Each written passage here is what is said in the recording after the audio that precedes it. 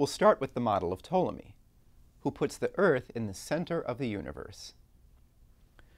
Remember the nightly observation in the previous video?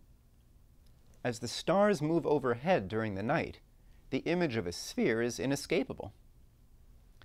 Based on the idea that the stars were on a large sphere, Ptolemy stuck the Earth right in the middle of it, held in place by all that air out there. We don't feel the Earth move, and there's nothing stiller we can find in our experience than the ground itself. So Ptolemy thought that all of the stars move around the Earth every single day, and the proper motions of the sun, moon, and planets were added to that common first motion of the entire heavens. Now you might be wondering, couldn't the Earth be at the center of the universe and still spin? Wouldn't that make things easier? Well, no, that wasn't possible according to Ptolemy, because if the Earth was spinning, then if you jumped in the air or fired an arrow, the Earth would spin out from underneath it, and you and your arrow would land in another continent. Here's what Ptolemy wrote about the Earth moving in space.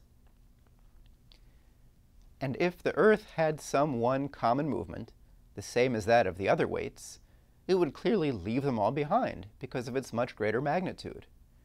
And the animals and other weights would be left hanging in the air, and the Earth would very quickly fall out of the heavens. Merely to conceive such things makes them appear ridiculous.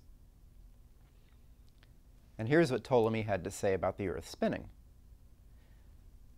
For us to grant these things, they would have to admit that the Earth's turning is the swiftest of absolutely all the movements about it because of its making so great a revolution in a short time, so that all those things that were not at rest on the Earth would seem to have a movement contrary to it. And never would a cloud be seen to move toward the east, or anything else that flew or was thrown into the air. For the Earth would outstrip them in its eastward motion, so that all bodies would seem to be left behind and move towards the west.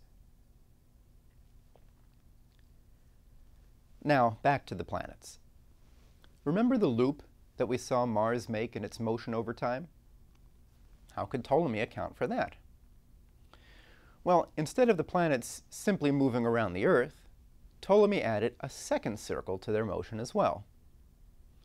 The first circle of motion is called the deferent, and on it spins an epicycle, on which the planet itself is seen. With this epicycle, Ptolemy accounted for the loops made by the planets. As we grow this epicycle to the appropriate size, it creates the apparent loops that the planet traces out.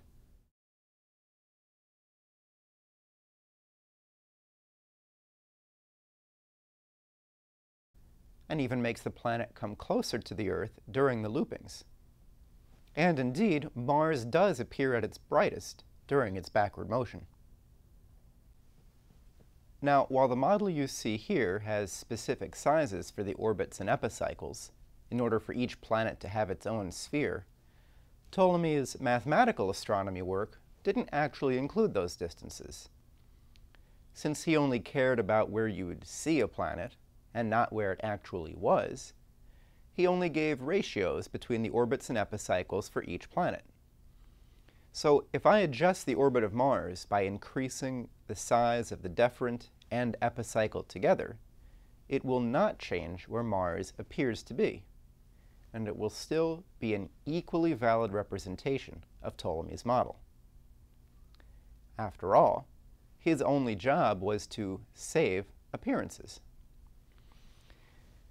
Now watch what happens when I adjust all the orbits in a certain way. First, the superior planets, Mars, Jupiter, and Saturn.